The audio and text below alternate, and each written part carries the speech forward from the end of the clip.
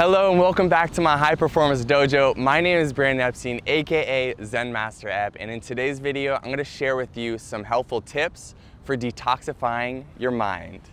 Now, you and I need to get on the same page with one thing before we even start this video, and that is the understanding that everything is energy. Everything is energy.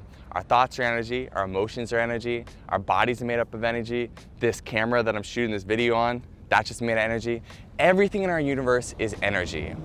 So if we know everything is energy, then we have to know that energy exists in everything that we put in our bodies. So the thoughts that I have, the emotions I have, the people that I have in my life, the food that I eat, the water I drink, the lotion I put on my body, everything has energy. Some energy is better than other energy. So in this video, I'm going to take you step by step on figuring out what energy you're currently consuming that is serving you and keep that going. And then we're going to find out the energy that is not serving you so you can start the detoxification process. All right, so there is no magic pill for detoxification. I'm sorry, but there isn't. Like everything else you're going to learn on this channel, I'm going to actually give you the tools to change your life, but you can't just take a pill to do it. You're going to have to actually take some action or stop taking some actions that aren't serving you. And what you need to understand is that if you have bad health right now, or you are constantly experiencing negative emotional experiences, it's because you are consuming a lot of negative energy. And so that's what we're going to talk about. We're going to help you transition from having negative health or negative feelings or negative results or negative people in your life to having positive results and positive health and good health and great people who are positive in your life. And this can all happen by feeding your body the nourishing energy that it needs. So I want to help you feel and perform your best. So here are the 4 steps to detoxifying your mind. Step number 1, remove toxic people and environments from your life. And I understand if you're in a workplace and you have someone who's negative, that may be something that you can't necessarily control. But what I want you to do is not focus on what you can't control, instead focus on all the things you can control. So let's just do a little flashback to Napoleon Hill's Think and Grow Rich book, where he talks about the 5 people you spend the most time with. Think about those people right now. Are those 5 people, the sum of them, are they positive, uplifting? Are they ambitious? Are they in alignment with the type of life that you want to lead? Are they constantly throwing off positive energy so when you spend time with them, you feel more positive, you feel more nourished? If not, you may want to consider changing your inner circle. The reason being is because it's not only bad vibes, which is actually scientifically proven to affect you. We actually have energy receptors on our skin that pick up that energy from people, and I'll get into how that works in later videos. So you're consuming that negative energy, and then beyond that, those negative actions and habits those people have are also rubbing off on you. If you're spending time with people and environments that have negative habits, whether it's smoking cigarettes or overeating or gossiping or doubting yourselves and talking negative about people, if you're around that all the time, you just are going to fall into place. That's what humans do. We're constantly creating our own reality many times based off the reality that surrounds us. And so if those people have negative habits, you're going to start to take on those negative habits. But if you create a new circle with positive people with positive habits, you'll start to take on those as well. So step number 1 is change the people and environment that are not serving you. Detoxify yourself from negative people and environments. Step number 2 is remove negative thoughts. Now this may seem like a really ambitious step to take, but I promise you it's a process. And the first day it's going to feel difficult, it's going to feel like a strain. You're going to be like, there's too many negative thoughts. Over time you're going to gain control of your mind and you're going to be able to do this. So one of the best ways to start to gain control of your mind is just by sitting in the observer seat.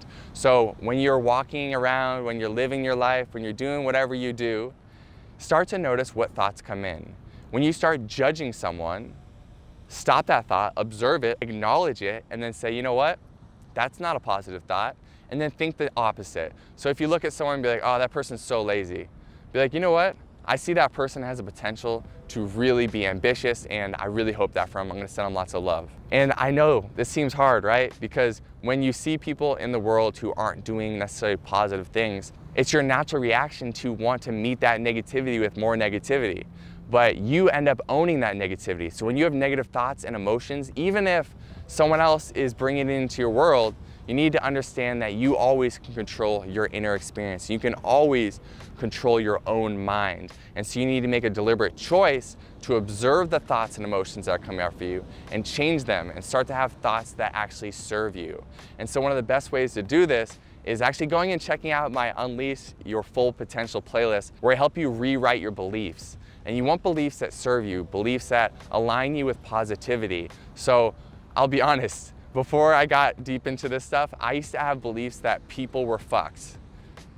Sorry, I just saw a lot of bad things in the world. I watch the news, I see a lot of bad things happen, and that was just my experience. And so sometimes I would witness people doing fucked things. And so once I was able to change that belief to people are kind, what do you know? I started getting all these people who are treating me kindly, and I started having all these wonderful, more positive experiences. So our beliefs do create a reality, and they all start with the thoughts that we're constantly having. So step into that observer position and start to change your thoughts, starting with the smallest ones. You can do the best you can starting today, and over time, it'll get easier and easier. If you want a helpful tool to help you start to change your thoughts right now, go download my app. It's available for iPhones and Androids, and that app will take you through a free 7-day guided meditation experience that'll start to transform your mind and the way you think. You'll start to go from feeling more anxious, depressed, stressed, to more peaceful, present, and optimistic. And all you have to do is just listen to those meditations. It's not a lot of work, and they just start off at 5 minutes a day. So definitely go click that link and download the app and check it out if you haven't already. Again, it's free, and it's my app. It's the B app. It's very helpful. All right, moving on. Step 3, remove toxic substances from your body and your life.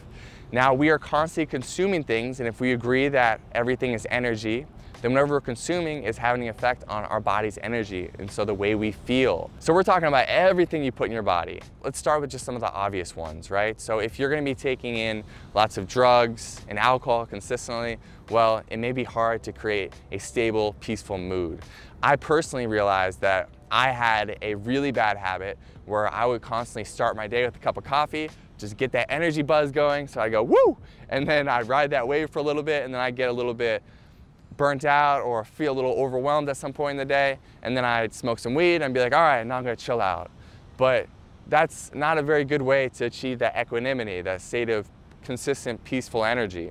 And so what I did was I removed these things. And I'm not saying that drinking coffee or smoking weed is bad, because, you know, I do both these things once in a while, but on a consistent basis, like Monday through Friday, I'm not doing these things because I want my more consistent energy. I want to be able to control the energy. And so I detoxified my body from these substances. And so you have to decide for yourself what you're currently consuming, what is serving you and what isn't. I'm not here to be the authoritarian figure that says don't do this or don't do that, because I don't believe that coffee's bad. I don't believe that weed's bad. I don't believe that almost anything is bad inherently in itself. I believe that these things are tools that can serve us if we use them correctly. So get clear on what substances you're putting in your body, and make sure you're only taking in the ones that serve your highest potential. And that's up for you to decide.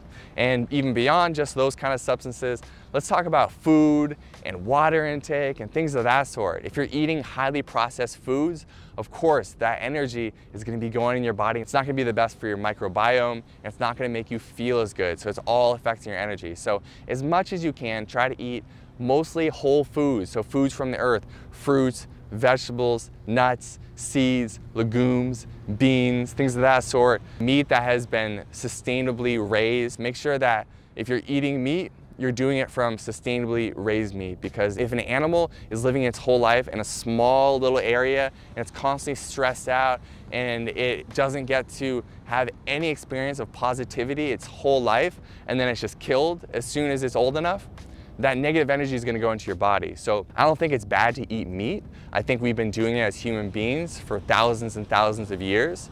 I think that it's a normal part of the human experience. But if you're gonna do so, do it like we used to do it, right? Like if you can't go hunting and get your own meat, then try to get meat that is sustainably raised, because that energy is what you're consuming. So always keep that in mind. And also water. I live in Los Angeles. The water is really shitty here. So I go and get water that's highly filtered. It's alkaline water. It's supposed to be better than what I'm consuming here. So I'm taking the small steps in my life. And so I'm just taking all this stuff that I've experienced to be really helpful for me, and I'm sharing it with you. Everything that you put in your body make sure it's serving your highest interest. Now, step number 4 is something I hinted on earlier in this video, and that is identifying your beliefs and changing the ones that aren't serving you. So you need to detoxify yourself from those negative beliefs. Like I had that negative belief that people are fucked. So I had to detoxify myself from that, let go of that belief, and then create a new belief that served me. So I created a whole playlist to help you with this process. I'll link it up in the corner of the screen right now. It's called Unleash Your Full Potential. And this playlist I created because I realized in my own life that the beliefs that I had were not serving my highest interest. And when I was able to change those and align them with my goals and my ambitions in life, I began to live a better life. Everything flowed easier to me. My income became easier.